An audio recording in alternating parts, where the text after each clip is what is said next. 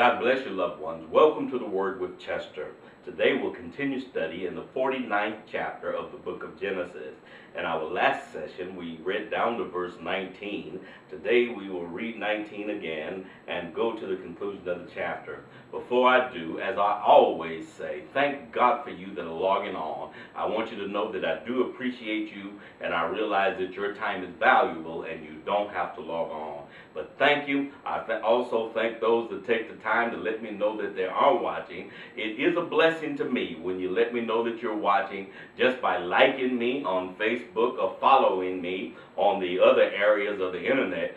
We actually broadcast from Facebook, Twitter, Google, LinkedIn, and other places on the World Wide Web. And I want you to know these separate entities, they all are important to me. If by chance I get an email from you and I don't respond, please go to my website and resend it, because I have mail coming in from so many different directions. Sometimes I miss it, and I want you to know that I appreciate you and I would never overlook you purposely. I want you to know that I love you with the love of the Lord. Well, shall we go into our study today? We read the verse 19 in our last lesson. 19 reads, Gad, a troop shall overcome him, but he shall overcome at the last. Well, what we were doing, Jacob he called all of his sons together, and he was giving them a prophetic view of what would happen in their lives, giving them prophetic words, speaking blessings in most of them. All of them actually, he spoke blessings. When a man tells you the truth about yourself, that's a blessing, whether you like it or not. The message to Reuben was fairly good, but not perfect. He would not excel. His father told him, Levi and Simeon, he told him that he's going to have to separate them and scatter them through the tribe of Israel. He had reasons for doing it because he loved all of his sons. He didn't love some more than the other, but he knew all of their spirits, and he was saying these things to them and their future. Very important. So we began our reading today. I just read 19. Gad, a troop shall overcome him, but he shall overcome at the last, letting him know that it might seem hard, but you continue and you will overcome at the last. Shall we go ahead with our study today in verse 20? Out of Asher his bread shall be fat, and he shall yield royal dainties. Here he's talking to all of his sons now. Asher was one of them. Verse 21, Naphtali is a hind let loose. He giveth beautiful words. I don't know if you've ever read the book Hind's Feet for High Places. This is like a ram that can climb all the way to the tops of mountains, and that's his domain. He knows how to live there and survive in that environment. Naphtali is a hind let loose. He giveth beautiful words.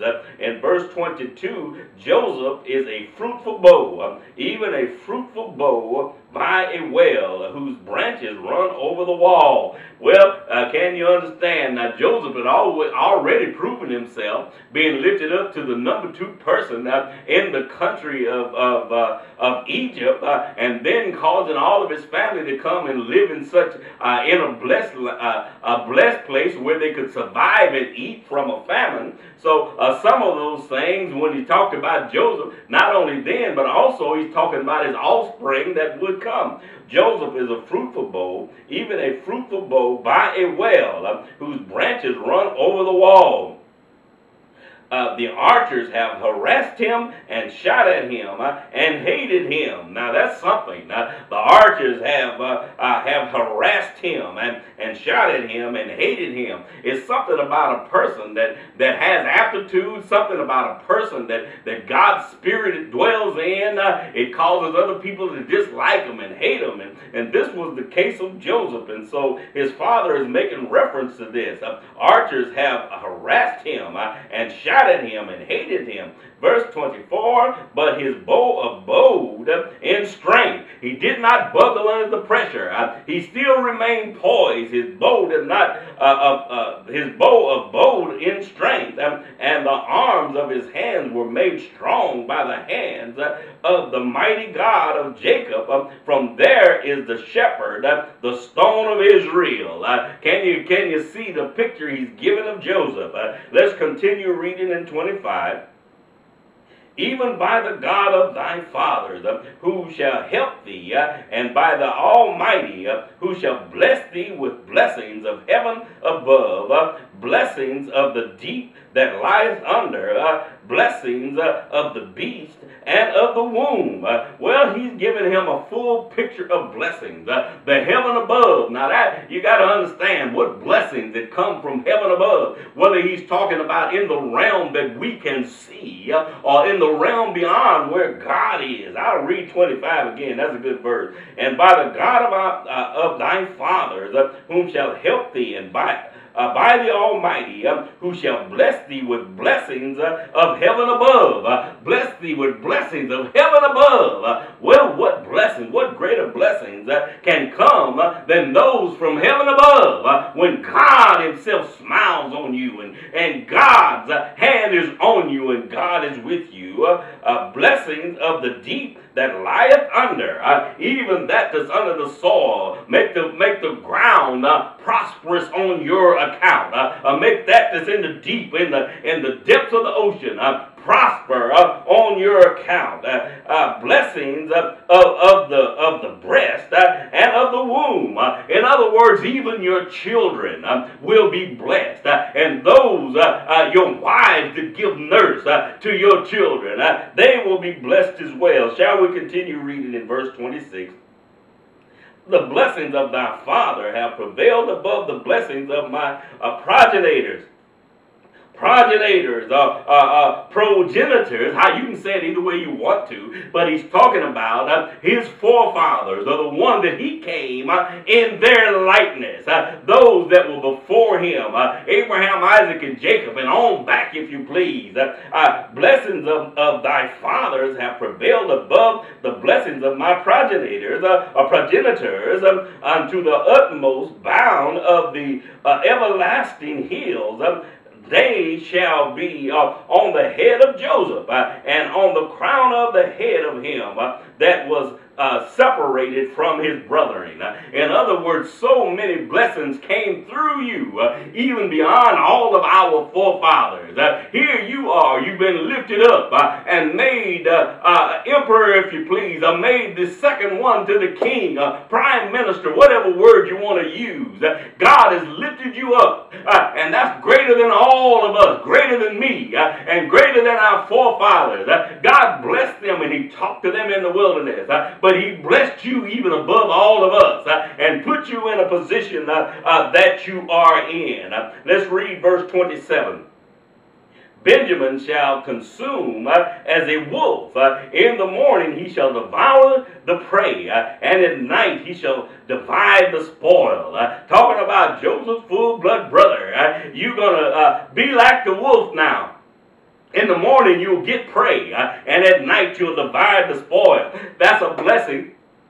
We see the wolf out there in our mind, but you can understand what this man is saying. In the light, please excuse me. In the likeness of these animals that I mentioned, you're going to be that way. You'll go and devour, and you'll be able to divide the spoils. Verse 28, all these are the 12 tribes of Israel. And this is that which their father spoke unto them, and blessed them, everyone according to his blessings. He blessed them. I'm going to continue reading. And he charged them and said unto them, I am to be gathered unto my people.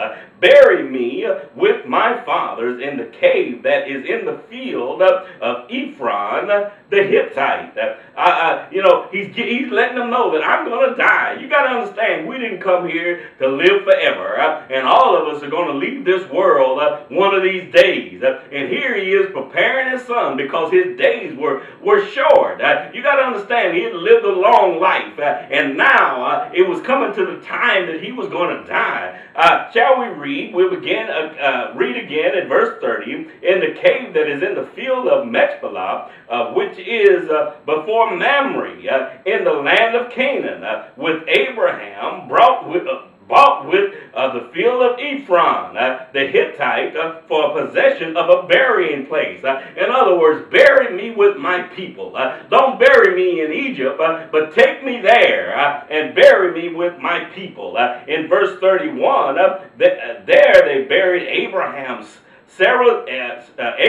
and Sarah, his wife, and they married Isaac and Rebekah and his wife, and there I buried Leah.